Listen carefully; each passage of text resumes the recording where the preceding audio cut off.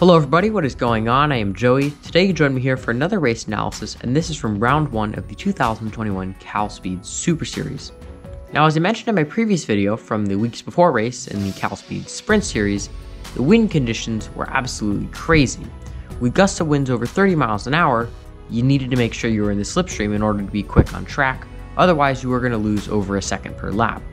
And in the Sprint Series, I did a decent job managing it, but in this Super Series race, I wanted to make sure I did my best. Overall, qualifying for us went really well, qualified 33rd overall, which if it led me directly to the main, I would be starting the B main 3rd. Not too bad.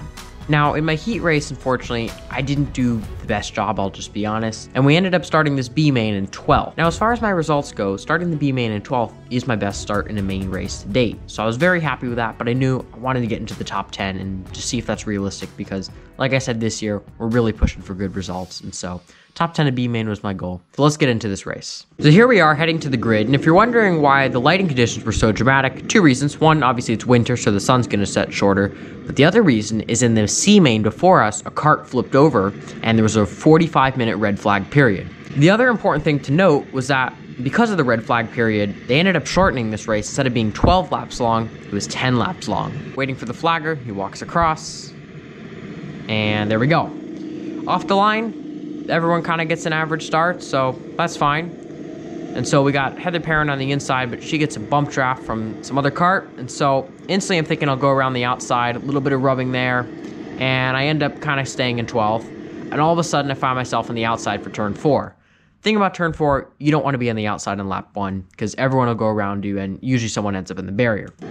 So what I end up doing is trying to cut as far to the inside as possible, giving myself that room on the outside. And once again, we're staying in 12th, and you can see it's getting that bump draft, and we're just staying far back. But boom, down the inside I go. The reason I did that was I knew with this layout of New Otivo, you needed to get by early, otherwise you were just going to be stuck behind. And like I said, you wanted to be in the draft of the fast carts. Down the inside on Monaco, passing 3 carts there. So overall, we're having a very good lap 1. And so coming up to the horseshoe, my goal here again is just getting in the draft of cart number 55 up here, which I end up doing. Now, I'm not sure what was up with that cart because as you can see, there was already about a 1 second gap, almost 2 seconds there. And on lap 1, you don't usually see that. So I initially thought maybe he just got a slow start, but I'm having a feeling maybe it's the cart or something. So in my head, I'm thinking, all right, I got to get by because even though I want to draft off of him, if his cart's not necessarily that quick compared to the others, having the draft won't help. I go down the inside and I make contact with him there, and so I signal him to go by because obviously you don't want to get a penalty for gaining contact, and I'm noticing I keep lifting and he's not getting by. So I'm really trying to slow down to let him by, but obviously I don't want to let the people behind me come because they're just going to train their way through. So again, I'm just lifting, trying not to hit him, and then there we go for the inside of Monaco, and we get that easy overtake.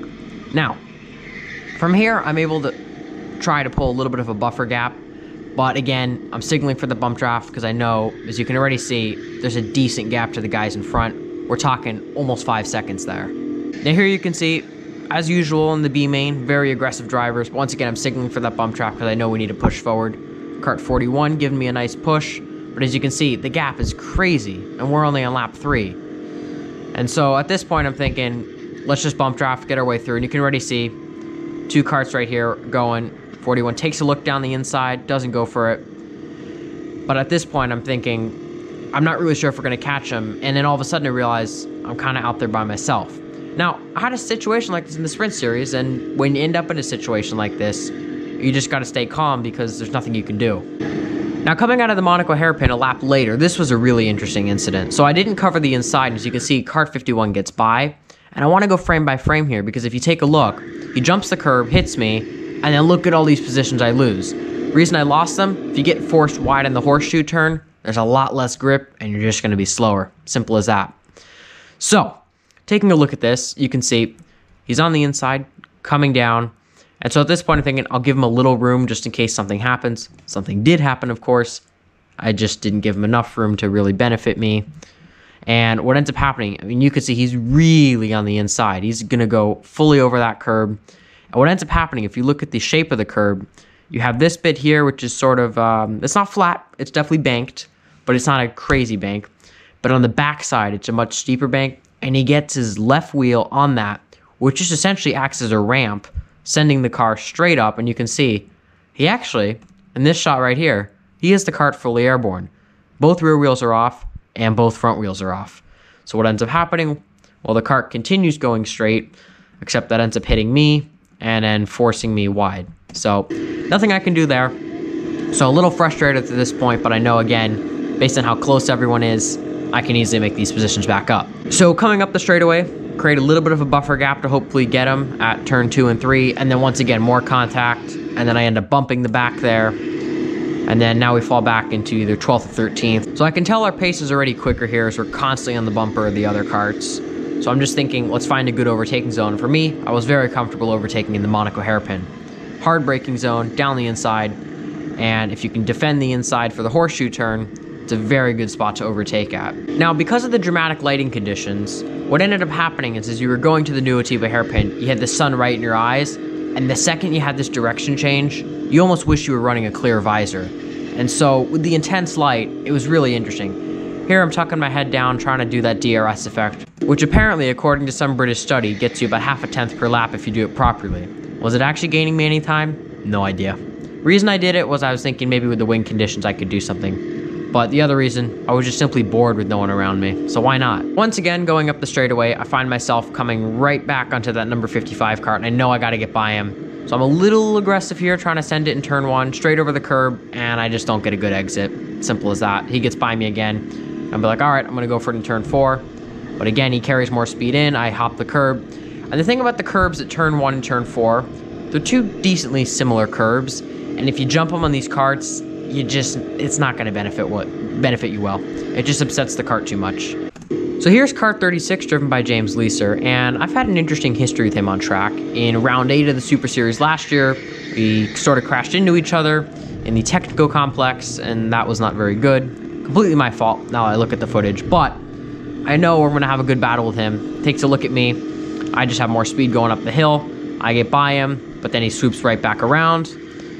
And so through here, I'm like, all right, this is 2 laps to go, so we're gonna battle it out for this position because we're never gonna catch the guys in front. And so I'm following him as closely as I can because I wanna get by him. I really wanna make up for that incident we had last year where our pace was pretty close this race. So, you know, one mistake, someone was gonna get by. And that's what made this battle really exciting. So in the horseshoe turn, I'm able to get on his bumper, and I'm not passing him into Long Beach because he could just get me right back up the straightaway. So again, through Long Beach, getting right back on his bumper, and I decided to give him a little push here. And the reason for that is, like I said, I failed to overtake in turn 1, so I'm not gonna try it again. If you don't do it, it's just not worth it, let's be honest. And again, right on his bumper for turn 4, but he very smartly positions himself on the inside for turn 4, so I can't overtake him there. Going back down the hill, fully over the curb there, which was interesting, let's just say. He was definitely racing me hard. And then going through Nuovo, much more speed from me, but again, can't really get by, right on his bumper.